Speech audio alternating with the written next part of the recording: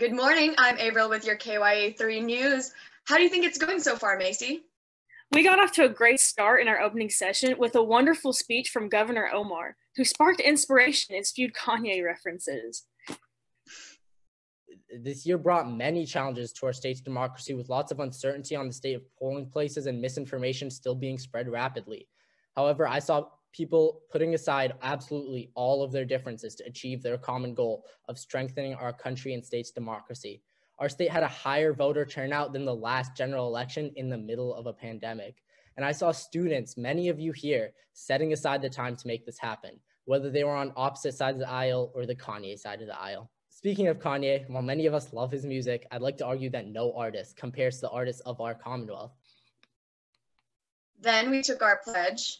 I'd like to invite you to pledge to serve the Commonwealth above all in your roles by joining in on the oath. I, being a citizen of the state, have not fought a duel with deadly weapons. I sincerely hope no one has dueled before. The candidates introduced themselves officially for the first time. And we got down to business.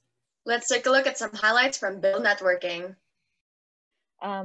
Yours is technically unconstitutional because it takes place or gets set into action or whatever on January 1st, 2021, and that's not 90 days after we're voting on the bill. So technically that's unconstitutional. Over 90 days works if it's specified in the bill. Under 90 days, it has to be a state of emergency. You guys did make the point of, as a rebuttal to the issue of gambling as far as an addiction, your rebuttal was people are going to gamble anyways, so let's make money off of them, which is a logical rebuttal, but it just may be seen as heartless and may lose you some voters in future chambers if your bill moves forward. So I would just say maybe see if you can come up with some logical